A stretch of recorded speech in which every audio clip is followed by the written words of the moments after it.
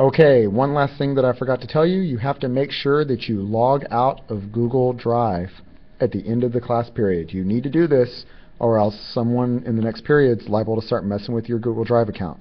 What you do is once you're in Google Drive, you just swipe the screen to the right. Up there at the top, it'll have your name. You click that. Then you'll have this little page that'll come up, and you click Manage, and you click Remove, and Remove. If there's any other accounts there, go ahead and remove them too, just to be a good Samaritan. And that's it. That's all you have to do. All right. And then if it comes back to this, welcome to Google Drive, you know you did it right, and now your stuff is safe. You can go put up your iPad. Make sure that you plug it into the same place that you got it out. Make sure that it's plugged in the same slot, and that you check off on the sign-in sheet that you turned it in. All right. Thank you.